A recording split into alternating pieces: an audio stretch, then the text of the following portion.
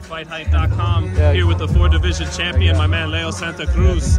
Leo, man, first of all, what do you feel like is next? I know you wanted Ray Vargas, but he's got a mandatory, and you vacated the WBA title, right? So what do you want next, Leo?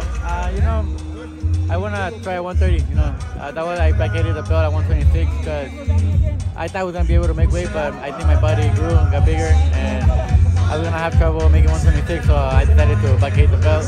And I think I'm going to try at 130. There's good champions right there. There's good fights, so whoever they offer, I'm ready for whoever at 130. Do you got your eyes on any of the 4 belts more than the others? I don't know that whoever, but you know, I was the WBC. Ray Vargas, I think he's gonna fight for it at 130. So if he wins it, probably go for him. Who'd you say again? Sorry, it was Ray Vargas. I think yes. I think he's gonna fight at 130 against somebody, and if he wins, you know, probably fight him, or you know, there's Alto Valdez. There's Navarrete, so there's a lot of good fighters at 130, so with any of them, we can fight. You know, Valdez and Navarrete, they are with Top Rank, but how great would those fights be? That would be really great, you know, they're both Mexicans, you know, so Mexicans always come to fight, and that's what we're going to do, go and give it a war.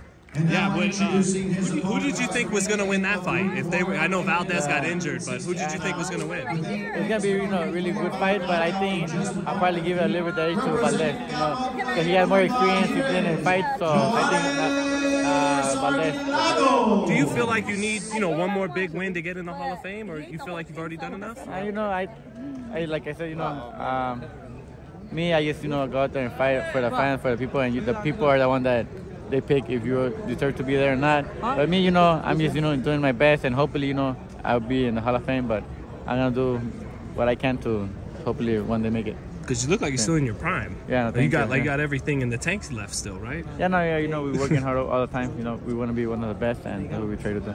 I gotta ask, you know, you're hanging around 130, and the WBA champion Hector Garcia's gonna fight Tank. Yeah. What chance do you give Hector Garcia? I give him a good chance. You know, Garcia's a great fighter. He's, you know, he's awkward. He surprises. He beat Goldberg. He beat the champion, the WBA champion. Gutierrez. So yeah, Gutierrez. So you know, he could surprise, but. I think, you know, Tank is just too strong. I think he's going to be too strong for him. But, you know, anything could happen. Any fighter could surprise you, and maybe this is the case.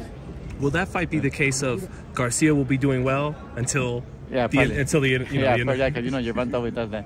You know, he's not looking so good and everything, but then all of a sudden he comes with that big shot and knocks you out.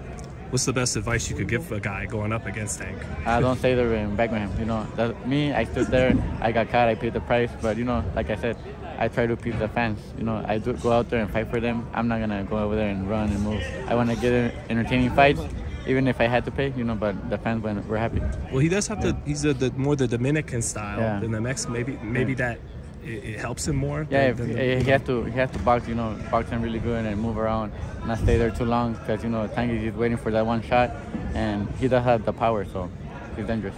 What round do you think it happens? Probably like maybe 8 and under. Yeah. Gotcha. You know, Ryan Garcia, that's the one people want to see in April. He said he's not going to fight Hesta.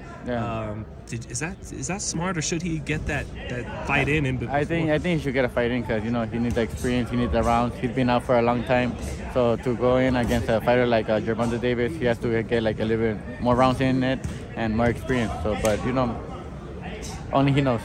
What chance do you give your fellow Chicano from California, Ryan Garcia? What chance? You know, he could have a pretty good chance, because he's quick, he's strong. But, you know, Gervonta's a smart fighter, and it looks easy, you know, when you're down here. It looks easy, but once you're up there, you know, anything will happen. And I think Gervonta's gonna be too strong. He's gonna catch him, because Ryan Garcia, he leaves himself wide open. When he throws his jab, he goes like that, and that's where Gervonta could come with the over right hand and knock him out. But, you know, but he has a pretty good chance.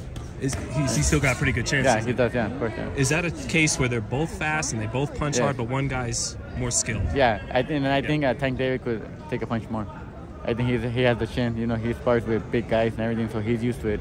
And I think Ryan Garcia has a little bit more softer chin. So, but, you know, like I said, you never know.